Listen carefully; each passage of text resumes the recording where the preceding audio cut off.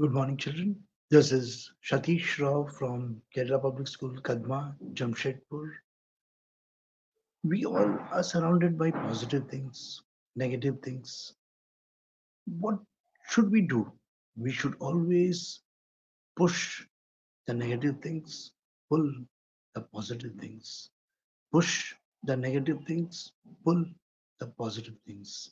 Then life becomes quite easy and enjoyable. So, what am I talking about over here? Push and a pull. Push and a pull means I'm talking about a force. So when force is applied on a body, what happens when force is applied on a body? We're seeing that the body will move. When it overcomes all the resistive forces and all, it will definitely move. It moves either in a straight line. If the body moves in a straight line, it is called as linear motion. But if the body is pivoted, what happens if the body is pivoted? Can it perform a linear motion? No, it cannot perform a linear motion. It will move in a rotatory manner. So when it moves in a rotatory manner, the force applied into the perpendicular distance gives me the moment of force. So over here, I know that moment of force now, it depends on two factors, the force applied and the perpendicular distance. So moment of force is equal to force applied into the perpendicular distance. Now, if I tell that force and the perpendicular distance, they are inversely proportional, means if one increases, the other has to decrease. This is the most important part of this chapter, that force increase. If the perpendicular distance increases, the force has to decrease. Now, coming to the units. I know that moment of force is equal to force into the perpendicular distance. Force is given by Newton, okay, and distance is given by meter. Or in CGS, it is dyne, centimeter. Now, if I want to have a conversion from the SI unit, what is the relation between the SI unit and the CGS unit? I know that force is Newton. So 1 Newton is how many dyne? How do I get it? See, I told you physics. Please don't learn the things, children. You need to know that, okay, force. Force is what? Mass into acceleration. What is mass? Kg. What is acceleration? Meter per second square. Kg. Kg means if I want to convert kg to 1000, if I want to convert meter to centimeter, 100. So if I want to convert kg meter per second square to gram centimeter per second square, that will be how much? 10 to the power 3 and 10 to the power 2, that will become 10 to the power 5, means 1 Newton is 10 to the power 5 dyne. Okay, now coming back, moment of force is force into the perpendicular distance, Newton 10 to the power 5 dyne, and meter 10 to the power 2, that gives me 10 to the power 7 dyne centimeter. See, derivations may come, may not come. We are ready with it. See, always it should be that you give a question, I am ready. It should not be that, array, this question, how can I do? No, your basics are there with you, children. Then why are you afraid of it? Any question is given, you can answer. Now, I told you about force and perpendicular distance. I told you that they are inversely proportional. Now, let us put into some practical examples, applications of it. The handle of the door, always we see that the handle of the door is towards the free end. Why? Because for opening of the door or the closing of the door, what we need to do, we need to apply force where? At the free end. If the perpendicular distance is more, I am seeing that the force applied to open a door or close a door is the minimum. The steering wheel, if I take a steering wheel of a truck, it is quite bigger. Why it is bigger? Minimum force, the distance is more, I'm making it big, so I'm increasing the distance, so reducing the force. Hand flour grinder. Nowadays we don't use that much, but always you must have seen the hand flour grinder. Okay, hand flour grinder. In that, we are seeing that the hand flour grinder, the handle will always be at the free end. Why? Perpendicular distance increases, force would decrease. So this is what it is. It is so simple. Now, coming back to suppose I want to open the bottle, I want to drink some water, I want to open the bottle cap. What I need to do? I need to apply force. Where I need to apply force? At two places with two fingers. Okay, what am I doing? I am applying two equal, opposite, parallel forces, but not acting in the same line. See, my this finger is moving in this way, and this is moving in this way. So I'm seeing that two equal, opposite, parallel forces not acting in the same line. They form a couple. So where is the learning? In the examination also, suppose you forget about couple, just take out your bottle. Arey, हाँ, sir has told me that two equal, opposite, parallel. See, this is going in this way, this is going in this way, two parallel lines. Two equal, opposite, parallel forces not acting in the same line. They form a couple. This is physics, children. Now, you go to the market. Okay, you want to buy some tomatoes. What the person will do? He will take a beam balance. Yes or no? He will take a beam balance. One arm over here, one arm over here. He'll keep 1 kg weight over there. The moment he keeps the 1 kg weight, you're seeing that it is tilted like this. Means anti-clockwise. Yeah, you can just do this along with me, so it would give you a better understanding. Anti-clockwise. This has moved up anti-clockwise. Means a couple. How much it has moved down? This also has moved that much up. Couple. Now he has put this 1 kg over here. He started to put some tomatoes over here on the other pan. What will happen? You will see that slowly, slowly, slowly it's coming down. Means to counter an anti-clockwise movement, a clockwise movement has to be there. Clear? Now, when will it stop? When it reaches, what is that? Equilibrium. Now, if a weight is not added or a tomato is not subtracted, will it move?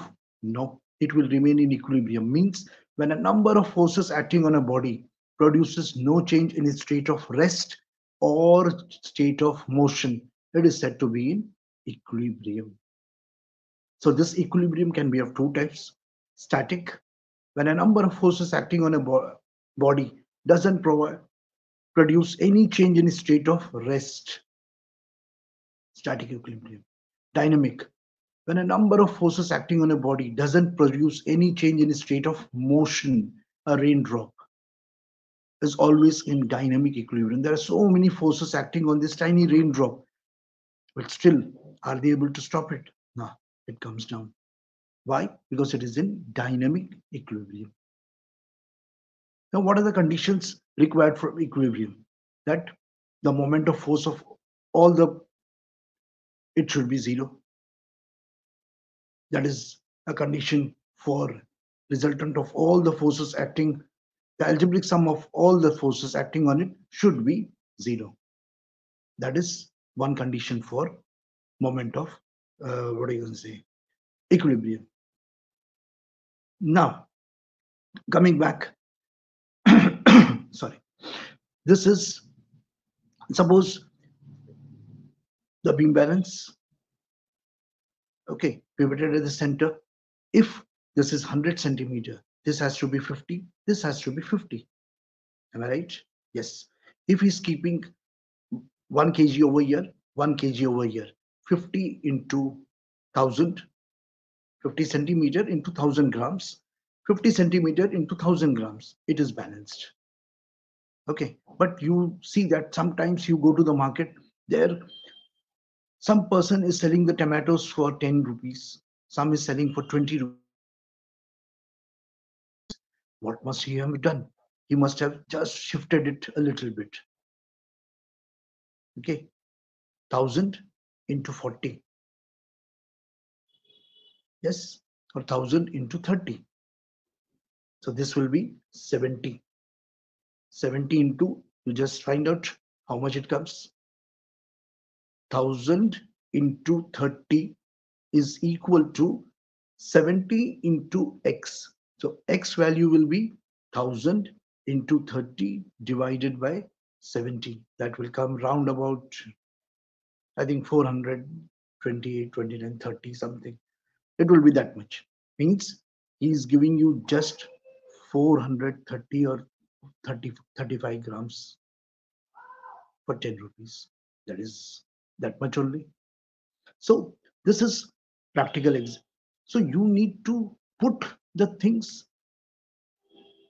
into practice also, children. Then only you will understand the concepts very clearly. That if it is in the center, 50, 50. Suppose I'm keeping 1000 grams. Here also 1000 grams. It is in equilibrium.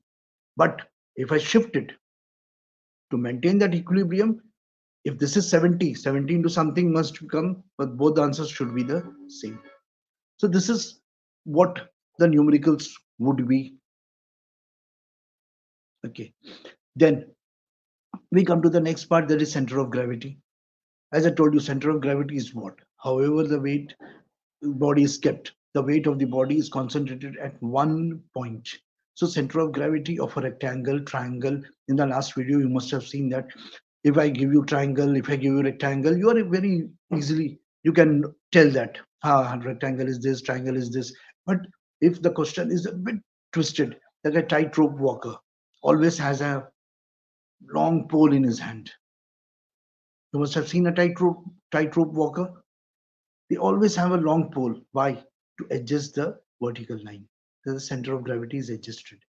I gave you some examples in the last video that when you're going up, you bend forward. When you're moving down, you back. Why? You're adjusting the center of gravity. A lighter ship is more likely to be overturned. Why? Because the larger wave will come. It will definitely take it up. So this is what is center of gravity. Then there are again two very important things: uniform linear motion, uniform circular motion. Many children, they make a lot of mistakes in this. What is uniform? Uniform means speed is not changing over here. Okay, when it is linear motion, speed is not changing, velocity is not changing because it is uniform. When velocity doesn't change, will the acceleration change? No, because what is acceleration? V minus u by t. In final velocity minus initial velocity by time. So here the velocity is not changing. So it is an unaccelerated motion. So uniform linear motion would be speed is constant, velocity is constant. It is an unaccelerated motion. But when I put it into a circle, uniform circular motion, when the word uniform is there, speed is not changing. Velocity has to change because in a circular motion, at every point you take, you draw a tangent that will give you a direction. Means the direction keeps on changing. So it has, velocity is changing. Velocity is changing means acceleration will also change. Means it is an accelerated motion. This is what you should remember for uniform circular motion and uniform linear motion. Then there are again two very important things: centripetal force, centrifugal force. Centripetal. Centripetal means an inward force. I told you that positive things inward, negative things outward. Okay, so centripetal, centrifugal. So centripetal means like the planets, they are moving around the sun. There is a force of attraction. Planets are getting attracted towards the sun. So this is only because of the centripetal force. So you take a string, you have to tie a ball around it, you just whirl it around. The tension which is required, that is. So these are the things which you should remember, children, in this chapter. Chapter is very easy. See, in 15 minutes, entire chapter, how much and what else could be asked in the chapter? You tell me. Nothing else. Linear motion, rotatory motion, moment of force, SI unit, CGS unit, relation between the SI and CGS unit of moment of force, some practical examples of moment of force, couple, okay, equilibrium, dynamic equilibrium, static equilibrium. What is moment of force. Okay, anti-clockwise moment is equal to sum of anti-clockwise is equal to sum of clockwise. Center of gravity, center of gravity of some regular objects. Then some reasoning questions based on center of gravity, uniform linear motion, uniform circular motion, then centripetal, centrifugal, and some numericals. One numerical, though I told you, one more numerical which is very, very, very important. That is, suppose I have taken a meter rule. Okay, a meter rule means 100 centimeter. It should always, the center of gravity must, the weight should always lie at the 50 centimeter. If it is a meter rule, half meter rule, it is 50 centimeter. So the weight should lie at 25 centimeter. So you should be well versed with meter rule and half meter rule. Suppose it is a meter rule, 50 centimeter. Okay, weight is at 50 centimeter. I have, it is now balancing at the 58 centimeter mark, but means the weight is over here, but it has shifted to 58 when I have put a weight of suppose 20 gram over here. Okay, 20 GF I have put over on the other side. So what happens? This has shifted how much? 58 minus 50. That is how much? 8. 8 into the weight. That is W. How much is remaining from this side? 100 minus 58, that is 42 into 20. So W into 8, this is anti-clockwise, is equal to 42 into 20. You get the answer. So this is how, see, practically you should practice all these, children. Then only, see, this is just one chapter. How much time? Less than 20 minutes. So I tell the children, see, last minute, if you are preparing, just read the chapter at least 2 times, entire chapter. Just close your eyes, visualize the entire chapter, just tell the chapter as I have been telling. See, I have done non-stop. This is how. If this is the way you practice the entire, still you have, today is the Saturday, Sunday, lot of time is left, children. 12 chapters. One, though, I think if you are doing with me, one chapter, though, I think is done with.